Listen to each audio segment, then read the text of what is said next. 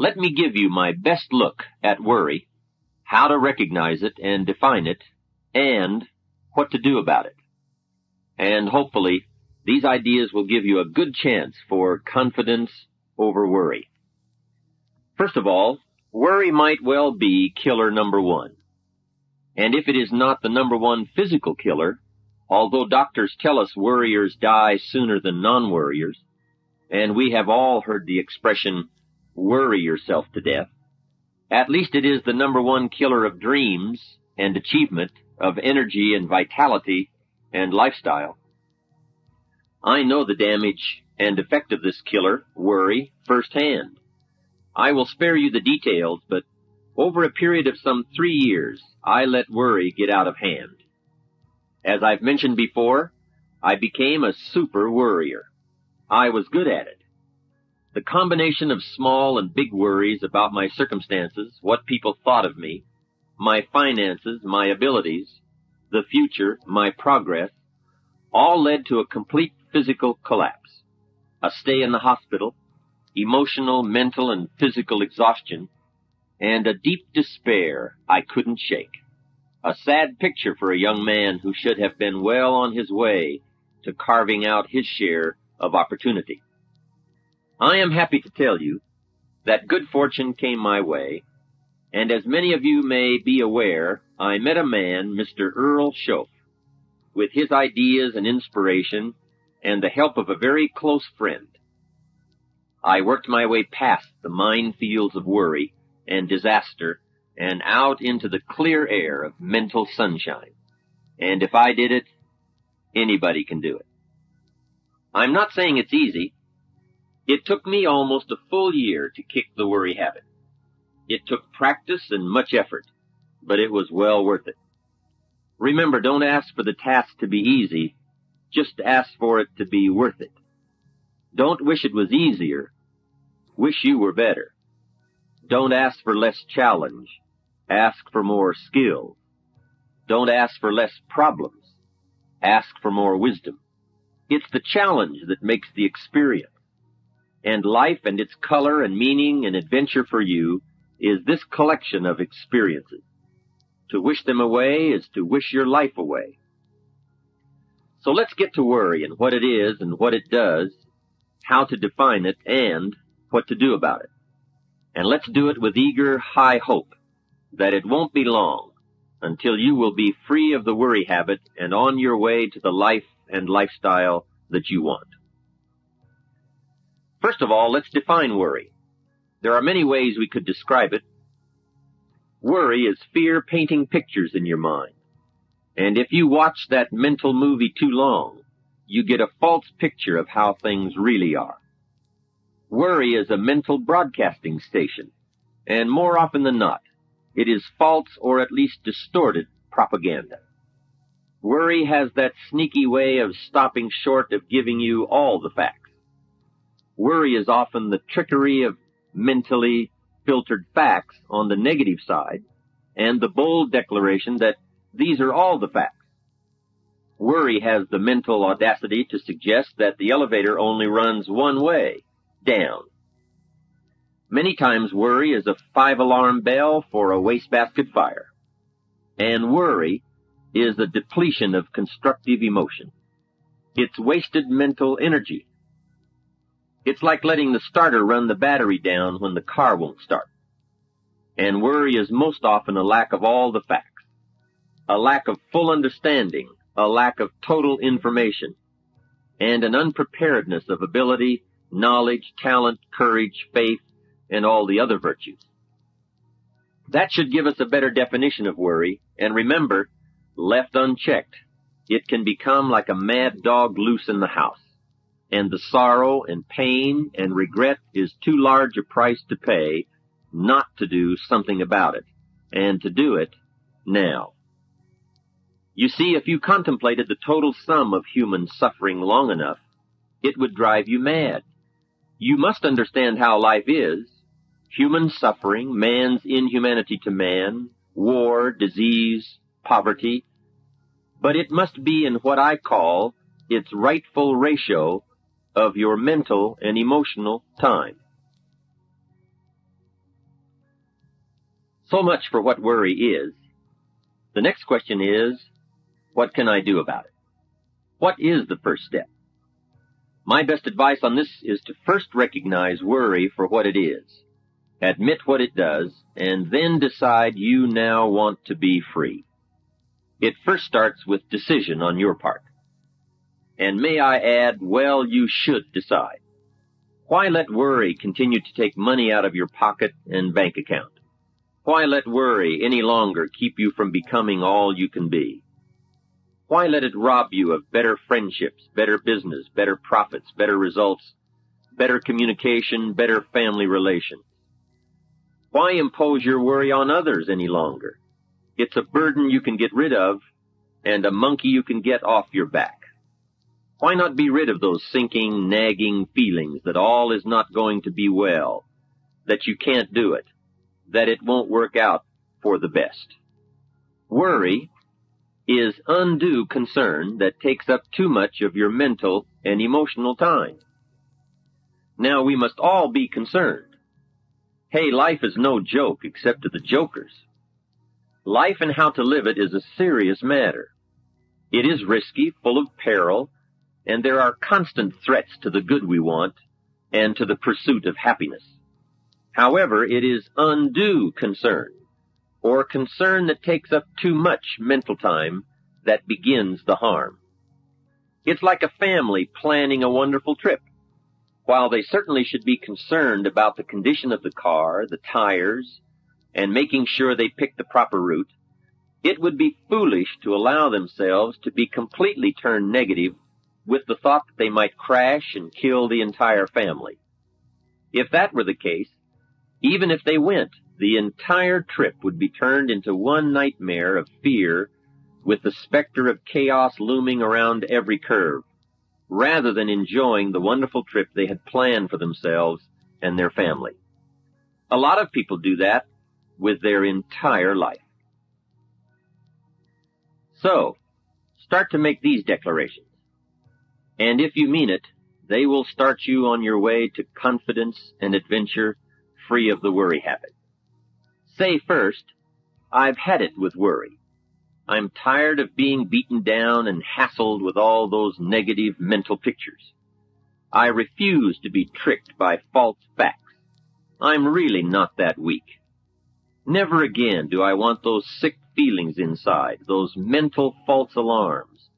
I'm tired of the drain on my resources. I'm tired of the embarrassment of the lack of confidence. I don't want people, especially my family, to see me in this state anymore. I've got more to offer. I refuse to let my life be short-circuited any longer by letting my mind run wild with a distorted view of the facts, whether I bring it up or if it comes from someone else. Prove it to yourself. Think back over all the things that you worried about, all the fantastic, catastrophic events that your well-meaning advisors had told you were going to happen. Be pleased that none of them ever happened to you, or else you would not be alive today. 90% of the things you worry about never happen anyway. All of us have had these well-meaning advisors who want to appear larger in the eyes of those they wish to advise, and who immediately rear back and describe every single bad option they can think of that might possibly happen. By the time they have finished, the one who has come for some confidence and some help wonders why he even bothers to live anymore. And the fact is, those things are never really going to happen anyway. Bring to question now what your mind tells you or what others tell you, and pledge not to go for false alarms. I've had it is a good beginning. This first step will start you arguing with your worry thoughts. Soon you will start to examine your fears and worries to see if they are valid, and you won't let your mind play those mental tricks any longer. It is possible to destroy any emotion you have, including worry and fear, by a very simple process, and that is, analyze it to death. Drag it out on the table and look at it. Weigh it against all of your past experiences. Make sure this one can stand against all the past facts you have. You will now start to use worry instead of letting worry use you. It's a beginning, being in control instead of out of control. You will now let concern and the first signs of worry prompt you to learn, ask questions, and look at all sides in order to evaluate true, positive, constructive action. Now you can say, I will let fear advise me of the facts, but I won't let fear tell me these are all the facts. Nor will I let fear determine my reaction to the facts. I will gladly take up the war of faith over doubt, reason over fear, and positive expectation over worry. So talk to yourself right now into a change of attitude. Be persuasive. Go all out. Show yourself the hell if you don't, and the good life of answers and progress if you do. Say to yourself, what a fantastic feeling it must be to stop the panic drain on my mental energy, emotion, and physical strength. Imagine putting all that saved energy and emotion and strength into my action plans for the good life. Hey, accept the challenge. Believe your beliefs, doubt your doubts, stay on the campaign to give worry a bad time.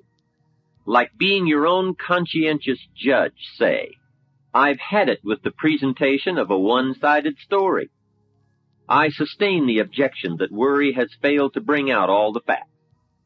I despise these mental courtroom maneuvers that try to belittle my client, me. I demand the whole truth, and if worry will not be silent, I may cite him for contempt of the court of reason. Call up that scene often when worry wants to hassle you with the same old tricks and the same old results. It will work every time. Okay, let's move on to some really positive steps. If you can survive all that has happened to you up to this moment in your life, in spite of doing and thinking many of the wrong things, imagine how you can succeed by now starting to do some of the right things. First, the best answer to worry is confidence, and confidence starts first with awareness. Here is one of the most important lessons in life to learn.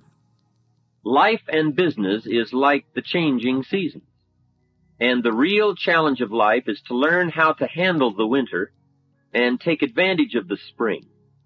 In short, that's it. You see, winter always comes, but so does the spring. Night follows day, but also day follows night. Sure, the tide goes out, but it always comes in. Opportunity follows difficulty as surely as difficulty follows opportunity. I have written and recorded much on how to take advantage of the spring, how to cash in on life's opportunities, work hard all summer, learn more ways to plant and protect what you invest, and to reap in the fall without complaint, knowing it's your harvest and you've reaped what you've sown. For this subject, however, let's talk about how to handle the winters, those times when worry, like winter, takes its heavy toll. So, we tell it like it is.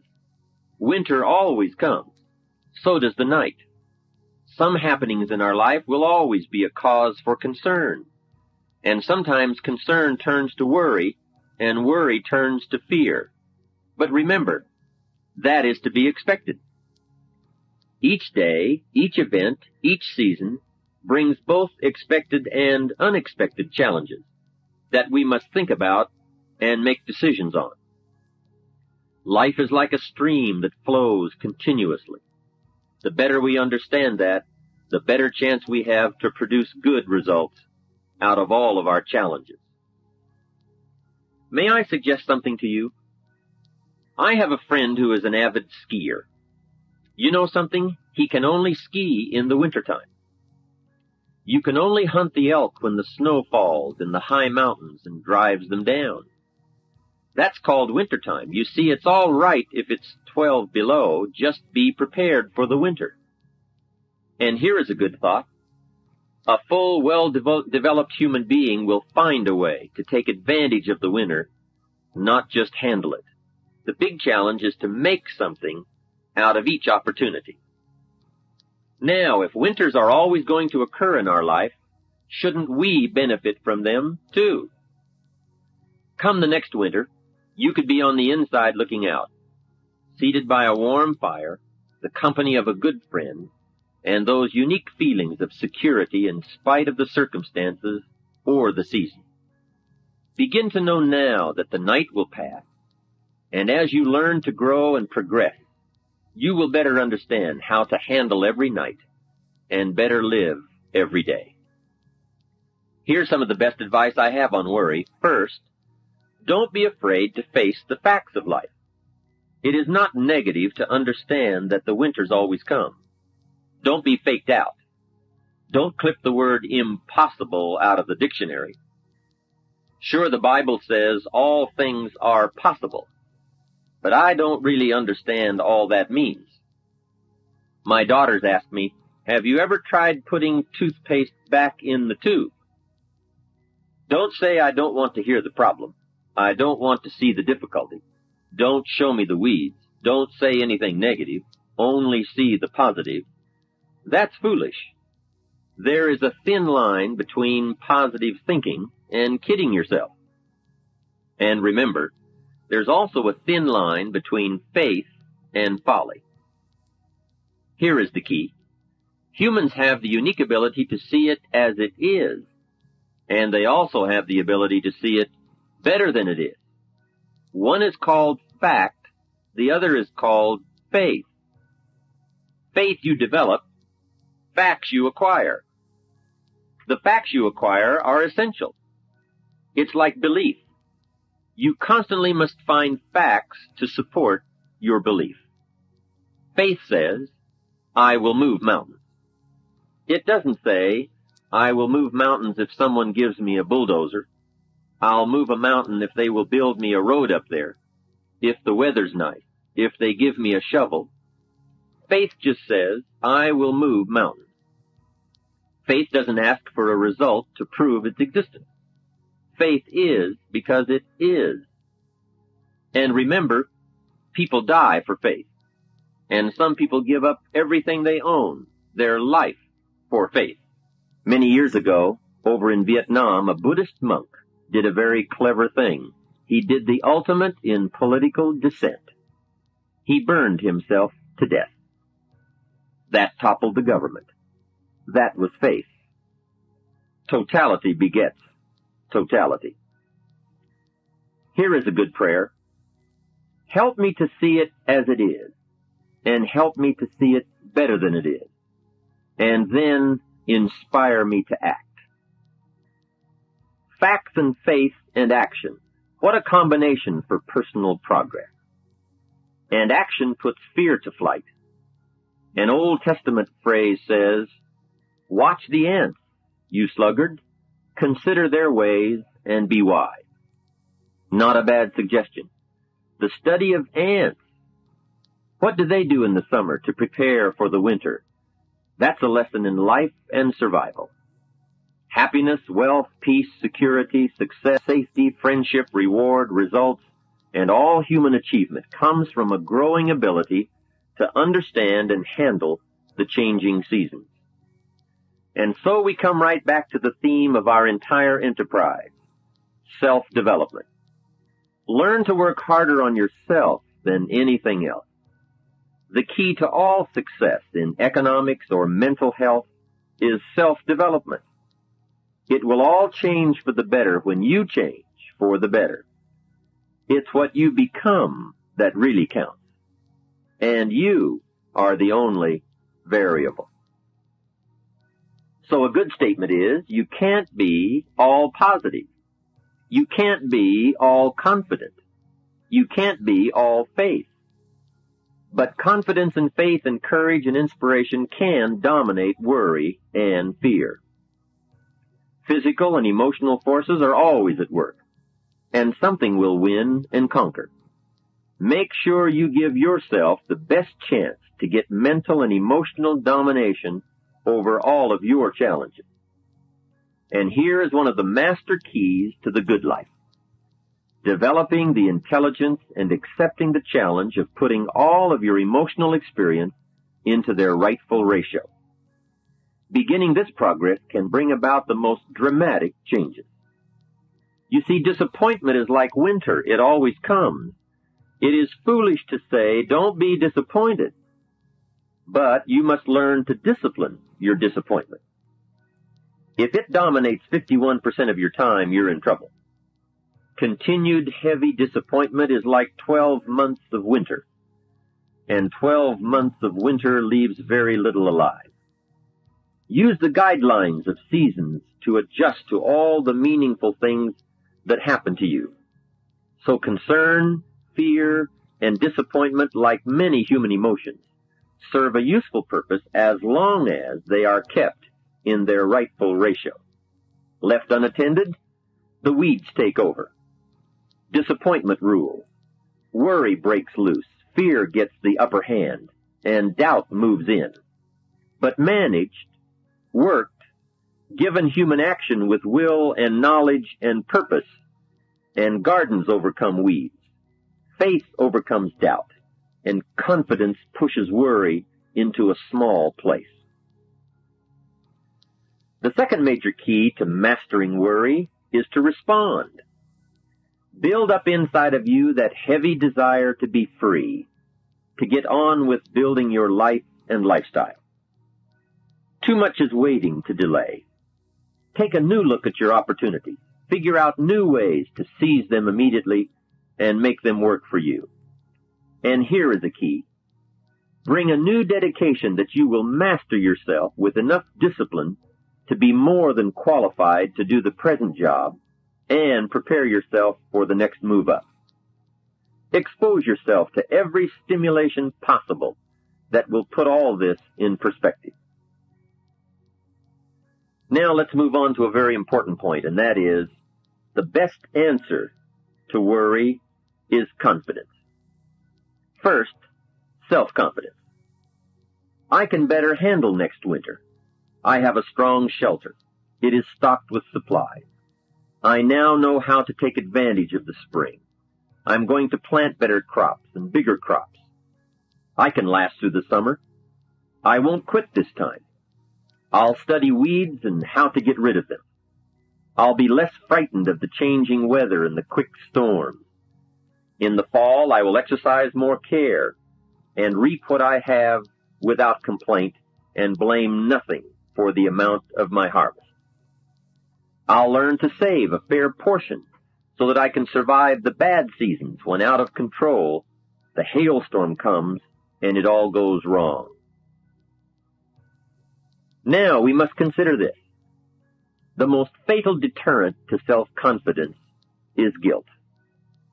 Not doing all you know how to do to the full extent of your present ability weakens the foundation for confidence. The biggest part of worry comes from the lack of this personal confidence. And lack of confidence comes from two major things. First, no goals or plans. And second, no daily discipline to achieve. The inaction to cure or handle small tasks is what starts the guilt process. And that always tends to make you look at what's wrong and expect the worst. So listen to the voices of creative experience. Let nature, experience, wisdom, books, everything speak to you and teach you. Remember, both opportunity and challenge await action.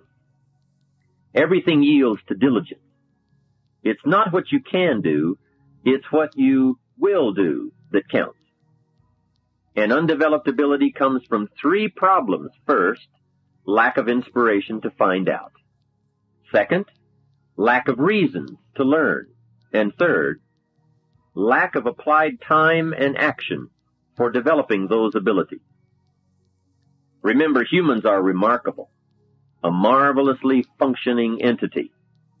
Imagine how uniquely your body and mind have survived and managed to function in spite of all the worry. Humans don't die easy. They die hard. Develop a plan for your life rather than aimlessly drifting through it, the victim of circumstance.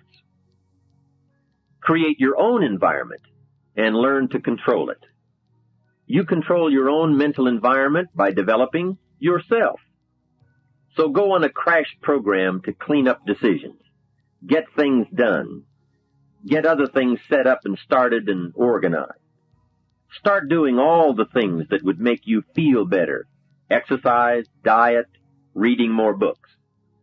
Open a floodgate of positive moves in the right direction. And be thankful. Add up what you do have. Make an actual as well as a conscious mental list of all you possess, tangible as well as intangible. In view of the 4 billion other inhabitants of the world, yours is probably an incredible list. That list and being thankful should then lead to the big step of discipline. The discipline to sit up and listen, the discipline to pay attention, the discipline to give people and kids the gift of your attention, the discipline to be alert, take care of yourself, rest, eat properly, the discipline to talk well and practice good manners. Courtesy is contagious. Take one day and see what a variety of positive steps you can take and projects you can take on. At the end of the day, go over it.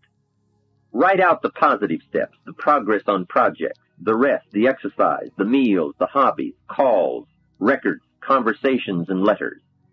And speaking of calls and letters, write at least one encouraging letter or thank you note, and make at least one encouraging phone call or thank you call every week. Then have a friend help you, as one helped me, to get all the facts and prepare for action. From such a friendship, the greatest gift you can draw is the truth. To one of my dearest friends I said just the other day, as my friend, do me the one best thing you can do for me, and that is, tell me the truth. From there I can grow. I can start making wise decisions. We all admire poise, confidence, awareness, courtesy, good manners, courage, health, kindness, attention, beauty, speech, expression, and unhurried intensity and talent at work. This can be your life. Say with me today, today I will draw on all I've learned and practiced, from curiosity to confidence, and I will utilize it all to meet the experiences and challenges that may come my way or that I may seek out. And if all I know and do does not meet or match some unforeseen challenge or experience, I will keep careful notes and take them to my private conference table and try to figure them out and learn and grow. Mixed in my curiosity is thanks that I'm alive and able to see and feel and learn and handle and enjoy being human and being alive, and having been given a chance to turn challenge into experience. How great to have a mind to expand and a soul to nourish, to have hands that can feel, a heart that can experience, a mind that can inquire and learn, a soul that can soar, a body that can respond, to know love, sadness, hope, disappointment, accomplishment, failure, thrills, terror, appreciation, bafflement, wonder, awe, frustration, misery, confidence, courage, contentment, impatience, expectation, apprehension, fulfillment, music, sound, pictures, art, beauty, and harmony. To have all this happen to one is one thing. To know it is all happening is much more. I wish for you that you might develop a growing awareness of the world around you and your possibilities in it. Develop a sense of history and destiny, and be grateful for the opportunity that you have to participate in that grand endeavor. To sum it all up, first understand what worry is. You now know that it can be beneficial and destructive, depending on your awareness. Next, resolve to be free of the habit.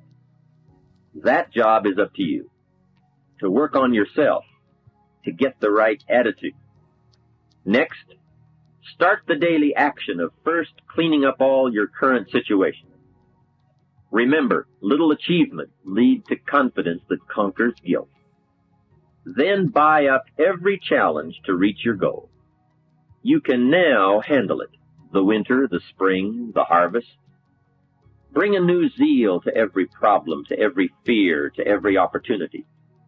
The inspiration from it all and the immediate and future progress that will someday give you a view from the top of your goals, your adventure, and your achievement. In conclusion, let me give you one piece of poetry that sums up what a life of adventure should be like and how you should feel. You are now a seasoned warrior. You bear the scars of honorable battle. And here is where you stand today. The familiar words of William Henley, "Out of the darkness that covers me, black as the pit from pole to pole, I thank whatever gods may be for my unconquerable soul. In the fell clutch of circumstance I have not winced nor cried aloud. Under the bludgeonings of chance my head is bloody but unbowed. It matters not how strait the gate, nor charged to punishments the scroll. I am the captain of my fate. I am the master of my soul." From all of my staff and from myself personally, I want to thank you for listening. Let's do something remarkable.